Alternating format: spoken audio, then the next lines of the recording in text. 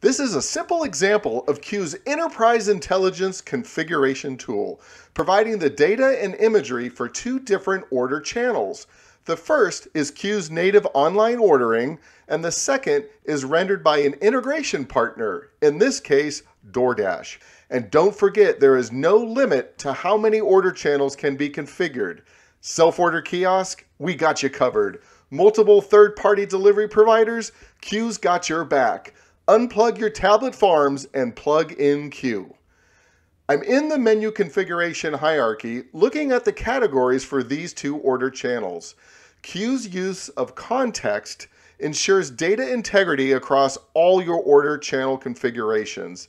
Again, context is not data duplication with a few tweaked parameters. Context is a disciplined method of using a single instance of an item and providing specific attributes to support limitless order channels.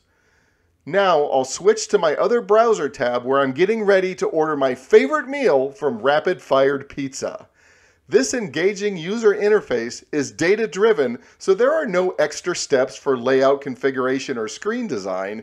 Configure your data in one place and let the rendering engines do the work for you.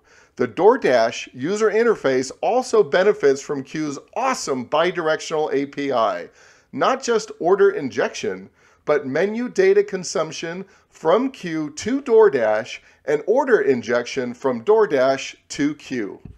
And let's not forget one of Q's POS superpowers, managing imagery that causes mouth-watering effects and ultimately pries open the wallets of your guests.